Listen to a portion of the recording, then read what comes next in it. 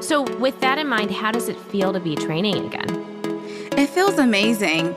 It's pros and cons. Like today, I was like, man, I'm tired, but we got to push through this. Like I forgot you have to do it when you're tired because that's how you build up stamina, endurance, and muscle.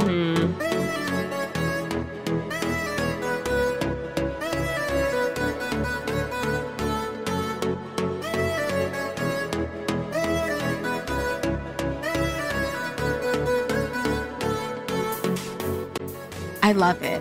I just missed hearing the equipment, flying through the air, connecting these different types of moves. And I love doing tucked bull. Was considered to be one of my signature moves. And so I was like, man, I really miss being solid on this. And so like getting back into it. Very, very fun.